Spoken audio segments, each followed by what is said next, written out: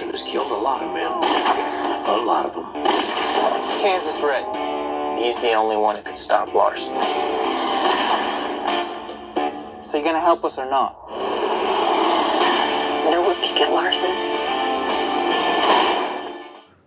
Hello everybody, welcome back to Screenstars. I'm here today to bring you my review for the 2022 Western Desperate Riders, a film that is directed by Michael Pfeiffer and it stars Drew Waters, Vanessa Evigan, Sam Ashby, Victoria Pratt and Tom Berenger.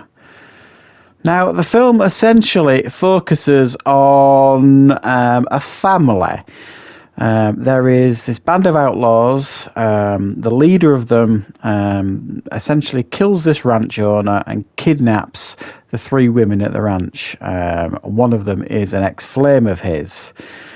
The son of one of the women abducted goes looking for Kansas Red, played by Drew Waters, who is a famed outlaw, I suppose, that once fought in the war, who also has got a personal interest in finding these three women as well. So they ride off together in order to try and find these people that have abducted the women.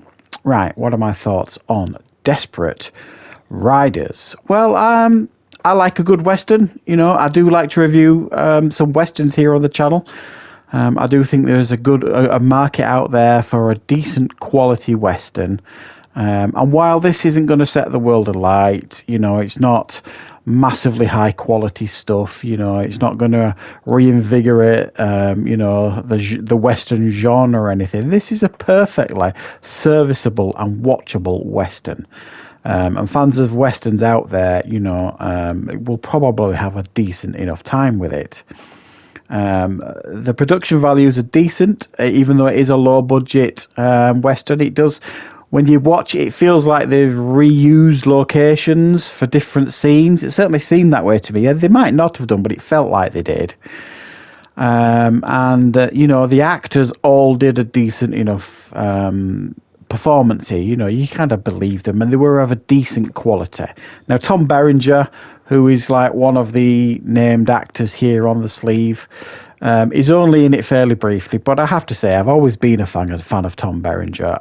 It's great to still see him get work. He's a good actor. I think he's an underrated actor, but like I say, he's not in this an awful lot, but he does shine when he is in it. The main star of the film here is Drew Waters, who plays this Kansas Red character.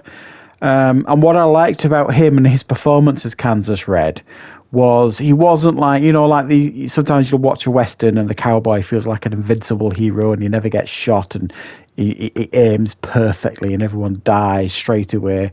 He's not like that, actually. You know, yes, he is tough as nails and he comes out of most gunfights on top.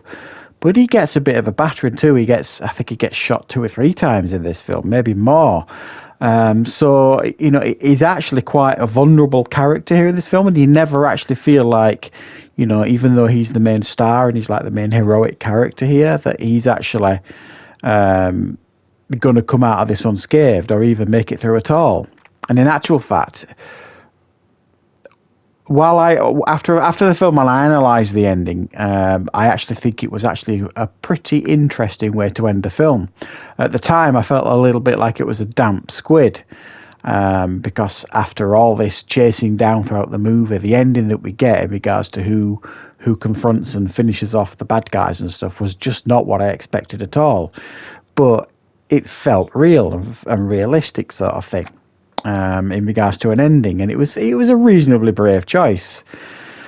So we've got here a pretty serviceable Western. Now, yes, as I've mentioned, it's low budget. I thought the prop design and production design and the sets and all this kind of stuff were all of a decent standard, but a couple of the buildings, it looked like they had like modern guttering on and things like that.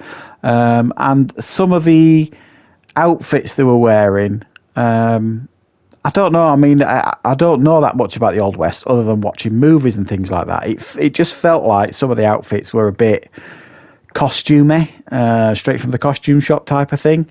But, you know, I could be just me nitpicking maybe a little bit. It just didn't feel as grounded, really, in the costume side of things. and some of the actors didn't necessarily look or feel comfortable in the personas that they were playing, almost, if that kind of makes sense. And pacing wise, there's not a lot happens when you actually, again, when I analysed it when the film ended, I didn't massively dislike what I watched, but there wasn't an awful lot goes down. I mean, it's fairly slow-paced stuff, actually, with an occasional gunfight thrown in for good measure. And honestly, the gunfights are pretty lackluster. They're not thrilling stuff. And like I say, it's a little bit of an anticlimax, the ending of the film. But, again, it's one of those westerns that they could probably quite easily put on a Saturday or a Sunday afternoon on Channel 5 in the UK, and you could watch in the background. There's nothing massively overly violent about it. I mean, yes, there's some good fights. Yes, people die on screen, but there's not like rafts of blood everywhere. It's not like, massive bullet holes in heads and things like that. It's pretty tame in comparison to a lot of westerns that I've seen, and it does, in actual fact, feel very much like a TV movie. So this is really and strictly just for hardcore Western fans, I would suggest. If you're always on the lookout for a fresh new Western to watch, and you're not too bothered about, really, really top production values, you could certainly do worse than this one. I didn't massively dislike it, but I had some issues with it. So I'm going to be reasonably generous and give this one a 5 out of 10. And that's only because it's not horrifically bad or anything. So let me know if you've seen this one. Let me know in the comments what your thoughts of it are. And of course, guys, I'll be back with plenty more reviews and content on the channel very, very soon.